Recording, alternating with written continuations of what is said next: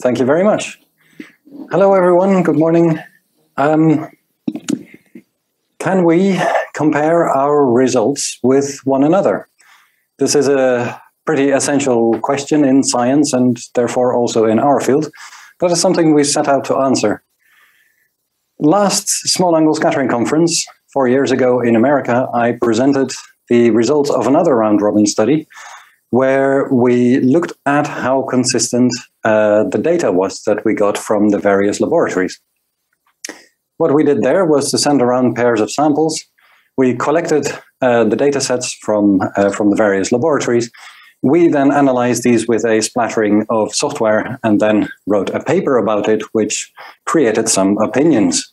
In particular, this opinion stays in my mind. It's reviewer 3 who said, there is an opinion that many national labs do useless research, and this type of papers just only reiterates such allegations.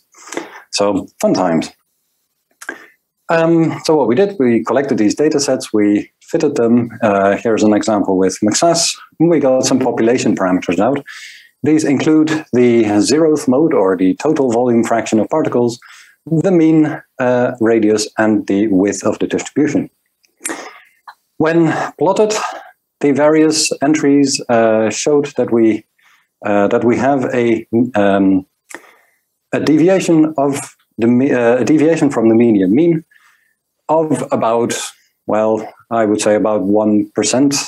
For 50% of you were within 1% of the median mean, and the 95% confidence interval was within a few percent, so not so bad. In terms of widths, this was about a factor of 10 worse, which is to be expected given the nature of the second mode of the population. So that's within about 10%, so 50% of you were within about 10% of the median width. So yeah, volume fraction showed about the same thing, about 10% variation for 50% of the entries, with the 95% confidence interval being a little bit wider than that. So this time we took a look at the next part in this chain. If I do an analysis, are my results comparable to when you do an analysis? In order to test this, we sent around 4 data sets, and I did not want to be too annoying and give you all kinds of wacky shapes. I found 4 samples, all of which have scatterers which are more or less globular. On the top left, we see a sample for dataset number 1. This is a bimodal gold nanoparticle dispersion. It's created for the NP-size project, another project. And that was measured at the PTB. Likewise, sample 2 was a narrowly dispersed silicon nanoparticle dispersion, also more or less globular. Sample 3 was a bimodal silica powder that we put together ourselves from 2 monomodal silica powders. You see that these populations for the silica powder are about a factor of 10 away from each other. Sample 4 is a commercial sample. This is a nano diamond powder, which you can get. It's produced by PlasmaChem in Germany. And they claim that their nano diamonds are between 4 and 6 nanometers. However, we will see that their powders are actually quite polydisperse. These are the data sets. You see the ones that were measured at the PTB are on the left-hand side. They deposited this in a Zenodo repository, which is where we gladly obtained them from. And they're rather nice. They show all these fringes, especially for the narrowly dispersed silica nanoparticles. The powders are measured on our machine. They are therefore measured over a very wide range, which is kind of nice because for this bimodal silica powder, you nicely see the 2 sets of oscillations and a strong structure factor. And this complicates matters, and I will get to that later. And the nanodiamond powder, some said that this has some fractal nature. However, based on our understanding and based on our electron micrographs of this powder, this should just be a very dispersed set of nanodiamond particles. On the left-hand side, you also see a blue line. This is a fit using McSAS 3, which is the successor to McSAS, just as an example to show that it can be done. The residuals are in gray and they're on the background. On the right-hand side, these red fits have been done by my colleague, Dr. Glenn Smales, using SAS-Fit. And he is showing off over here because meanwhile he can make absolutely stunning fits with this software package. So after a couple of months, we got some entries back. Most of you analyzed datasets 1 and 2. These were more straightforward, I would say, than 3 and 4. 3 and 4 have both had kind of strong structure factor effects. In terms of software, we have a seemingly healthy ecosystem of software out there. We got results from all kinds of software, including homegrown software or software that people wrote themselves, which on the one hand is good.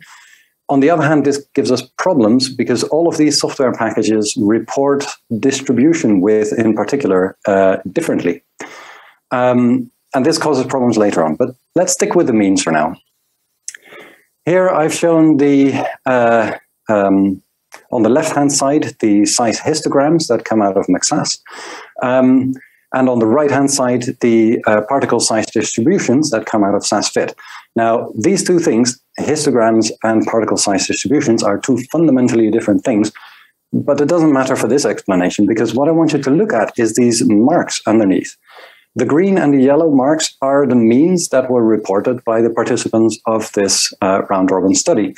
You can see for the dispersions, this is quite good. Population 1 is green, population 2 is yellow. Even for the bimodal silica powder, it's not all that bad. When we get to the very polydispersed sample of the nano diamond powder, the results span a much broader range of sizes than would be justified by the sample itself. If we also want to take a look at the width, I find it useful to look at this in a two-dimensional way, where again, on the horizontal axis, we have the deviation from the median mean. Now, I'm not saying that the median mean is the correct mean, if there is such a thing.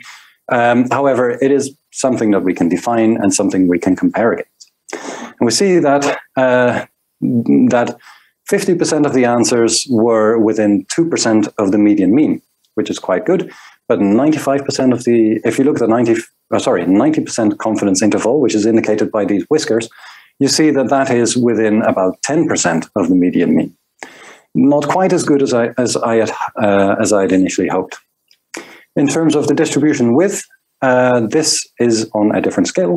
50% of you were within 50% of the median width, but the spread of the results extends well beyond 200% of the median width.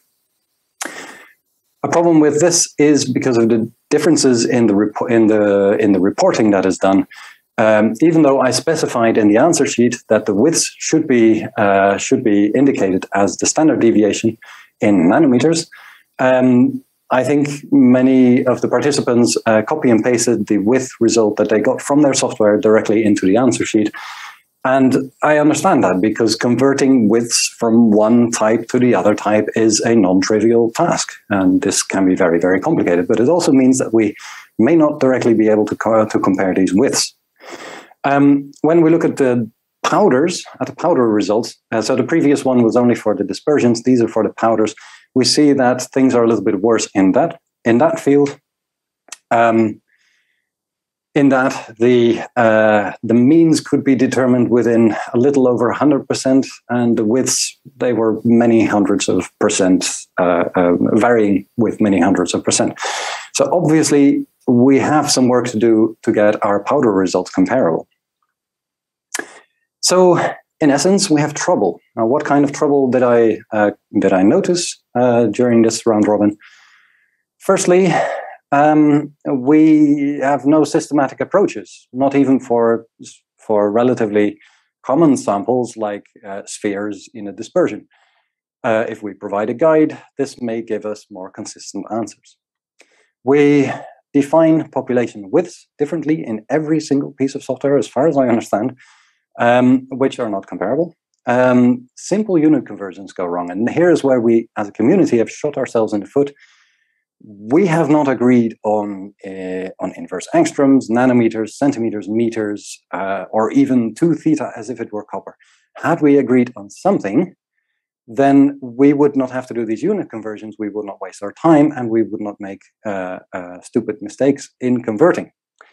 So yeah, that's really a massive time waste, but you know.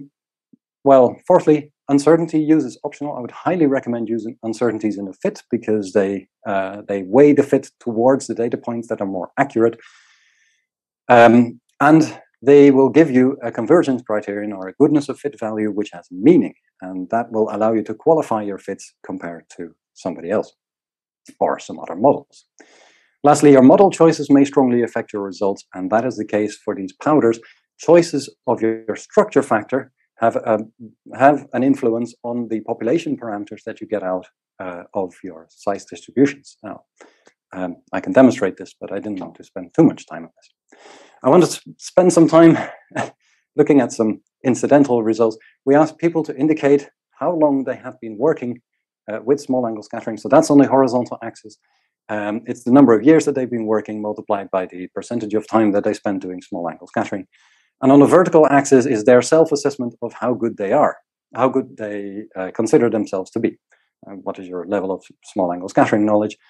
And we see there is a reasonable correlation between these two. So the older you get, the longer you spend in small angle scattering, the better you think you are. But does this then mean that your results are closer to the median? Well, unfortunately, that correlation is very, very weak. So if we want to get more comparable results, I suggest that we do more than just get older. And I'm talking to myself here as well. I'm also starting to get older, and that's not enough. We need to do more. So to conclude, what can we do now? Note, there might still be flaws in the analysis. I would recommend things that would immediately improve the consistency of our results, including creation of a guide to the analysis of standard samples with some cross-checks. You know, are the sizes that you get not outside of the Q range that you measured, etc., etc. Removing unnecessary dichotomies would be a great help, but I know how hard it is to agree on anything in our field. But if so, we would save our brains for the stuff that matters, the actual fits. I would recommend using uncertainties to direct your fits and use the goodness of fit values to qualify your fits. And let's talk about reporting conventions, because having every piece of software report widths in incompatible formats does not help. So we might be able to agree on something like distribution modes, which are universally applicable to any population. These are the total value, the mean, the variance, the skew, and the kurtosis.